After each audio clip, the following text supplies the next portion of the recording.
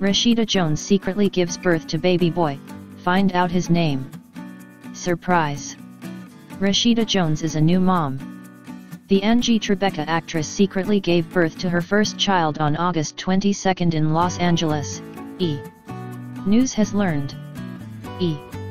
News has also exclusively learned the star welcomed a baby boy named Isaiah Jones Koenig.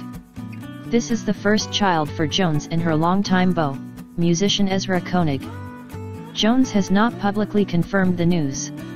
E! News has reached out to the star's rep for comment. The ultra-private pair seemed to confirm the romance rumors when they stepped out together at the Sundance Film Festival in January 2017. On the subject of motherhood, Jones previously told The Guardian in 2014, "I'm happy, but the fact that I'm not married and don't have kids, it's taken me a long time to get to a place where I actually am okay with that, where I actually don't feel like I'm some sort of loser." The 42-year-old actress, writer, and producer, who was once engaged to musician Mark Ronson, also opened up to E!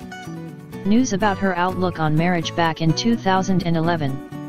"Maybe never," she said with a laugh when we asked when she would ever. "Wednesday marriage doesn't really buy you anything. I mean, Chris Messina, who is my CO star in this movie, is with my very close friend producer Jennifer Todd. They're not married, but they have 2 kids and they're wildly happy." Wishing the famous new mama her own wild happiness with her little one. Congratulations to the new family of 3. Us Weekly was first to report the baby news. If you like this video, please subscribe to our channel, Good America.